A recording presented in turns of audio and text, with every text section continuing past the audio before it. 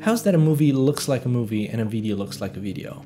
How do they create images that feel real and immersive?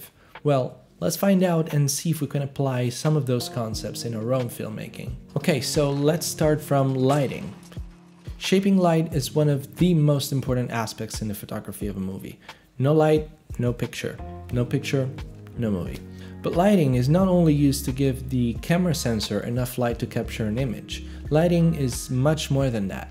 Good lighting makes the image, and in particular skin tones, pleasing to the eye. It allows the viewer to understand at which time of the day the story is taking place, and it conveys emotions through the use of contrast and color. The direction where the light is coming from plays a huge role in making an image cinematic. A very effective way to make an image feel cinematic is to use backlighting, meaning that we place our subject between a light source and the camera. This is a technique widely used in movies, and it can range from very subtle all the way to a full-on silhouette effect. This concept of backlighting applies to various degrees, roughly to 90% of the shots you see in a movie. And this holds true for close-ups as well, where you would see the camera being placed on the shadow side of the face of the actor.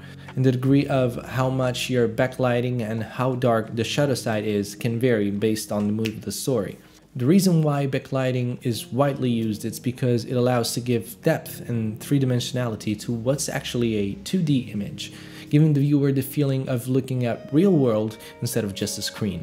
Let's take a look at a simple example that I shot in my kitchen.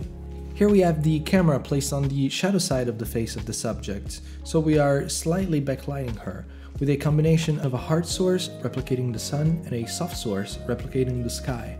We can see that if we place the camera on the opposite side, front lighting her, we lose all the alternating patterns of light and shadow that give depth and three-dimensionality to the image. Another thing to keep in mind is the quality of light. A light source can be either soft or hard, and everything in between basically. The bigger the source compared to the subject, the softer it's going to be, and inversely, the smaller, the harder. Normally, soft sources are very pleasing on skin tones as they wrap around facial features nicely and don't cast any hard shadows. And they are in fact widely used on close-ups. Let's take a look at three different qualities of light on a medium shot, going from a very hard source with a cob LED pointed directly at the subject, to something that falls in between like a tube light, and lastly a very soft one using the same cob LED but this time through a layer of diffusion, and let's take a look at how they compare to each other.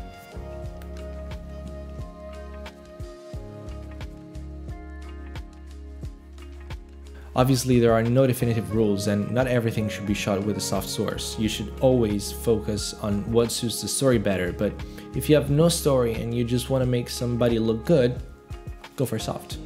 Let's have a glimpse at some soft lighting from a Hollywood movie. Let's take a look at a sequence from Knives Out shot by Steve Yetland to see how they lit it. We have a wide shot with a light coming from the window, and then they cut to a close-up, and you would think that they kept the lighting the same, right? But the lighting that's lighting her on the close-up is not coming from the window anymore, as you can see from the behind the scenes. They brought in a soft source close to her, wrapping the light around her face nicely, and motivated it with the window that we saw in the wide shot before. Super simple and yet super effective. Also, this brings me to the next point, which is motivation. Motivated lighting is a technique used to replicate or accentuate existing lighting sources, and it allows the viewer to believe that the world they're seeing on the screen is actually real. In the Knives Out example, they motivated the soft light in the close-up by establishing the direction and quality of light by showing the window in the wide shot, so that when they cut to the close-up, the viewer knows where the light is coming from. Another basic technique to motivate light employs using a practical, which is a light source visible in the frame and that we are familiar with in the real world, for example a table lamp. But the table lamp itself doesn't give us enough output for filmmaking, so we augment it with an out-of-frame source that has been motivated by the table lamp. So here's a practical example. It seems that what's lighting the subject is the table lamp next to her. In reality, I'm using a softbox placed right outside the frame, and if we turn it off, this is what the table lamp is actually doing by itself. Quite a difference. But still, we believe that what we see looks real because the light coming from the softbox is motivated by the lamp. Right on track, let's talk about composition. Composition can be thought of as the decision-making process of the positioning in the frame of what we want the viewer's eyes to see. Composition is a crucial element when telling a story through images, and it's 100% intertwined with production design that also plays a huge role in the making of an image, just as much if not more than the right camera placement. But anyways, there are different techniques we can study and analyze to better understand how to present our images to the viewer. We can observe the rule of thirds, which is widely used in movies. We can use leading lines to guide the observer's eye. We can show empty space to portray the feeling of a character, a frame within the frame, but apart from learning these rules, we gotta understand how the camera placement and the framing make us feel. What I like to focus on when thinking of composition is having layers within the frame to create depth, so that you have a foreground, a middle ground, and a background.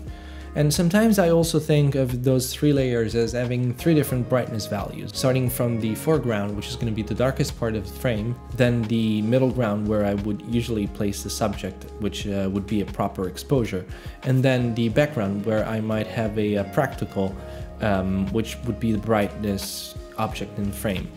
Sometimes you don't have the chance of creating three different layers and you just manage to have a foreground and middle ground and background are together, but that's fine as long as you think about creating depth with what you have. Here is a shot of me in the basement, framed in three different ways.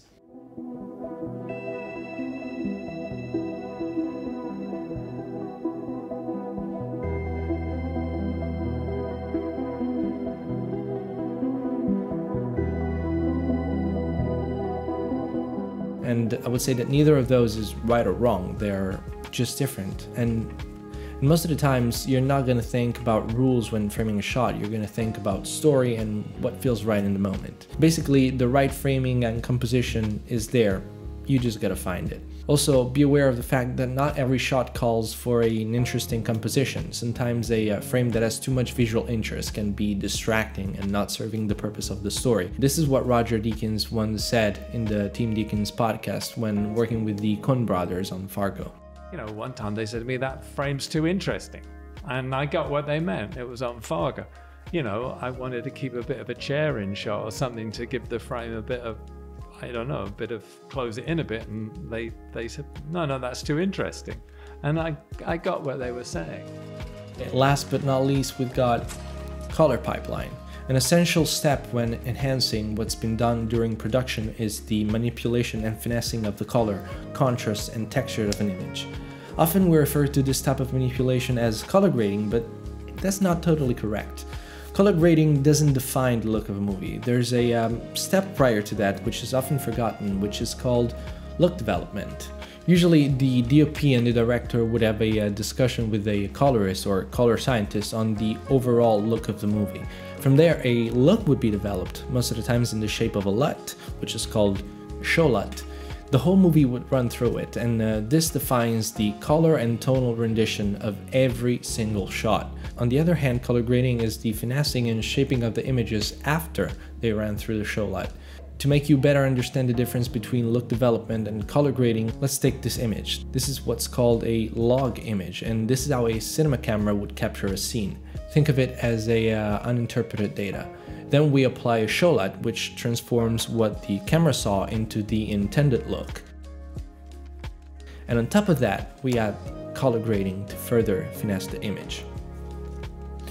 Nowadays, color grading is such a hot topic on YouTube, and so much can be done to an image in post-production, which is great, but at the same time a little dangerous, because we run the risk of thinking that the colors that we see on the screen are dictated by the color grading process, while in reality they are imparted for the most part by the production custom design departments together with the cinematographer's decisions on lighting. Okay, that's all for today. If you liked this video, please let me know by leaving a thumbs up, by commenting, subscribing, and I'll see you next time.